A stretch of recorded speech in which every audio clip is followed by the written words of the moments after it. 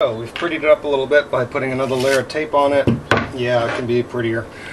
What we're going to do now is show you what happens with the stick when you're wearing a gauntlet. Like I said before, this handle was designed for my bare hand, maybe with a glove. This is my gauntlet. Yes, it's kind of like a glove, but it's got all this big hunks of plastic on it, and it changes how your hand fits on the handle. This is actually fairly comfortable, but you'll note that if I hold it this way, I'm running into a problem where I'm going to have a little bit of fight here. If I hold it this way, it's much more comfortable, except my little strap here is getting in the way. And I'll probably end up holding it this way. Now, if I hold it the other way, I get 1.25 inch extra reach, depth-wise. Not enough to make it worth doing.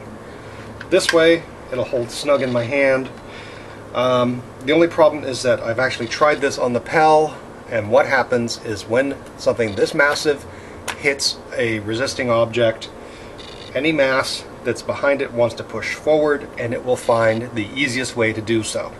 So, if I hit directly like this, what's going to happen is that the mass will either push this way or that way to continue forward.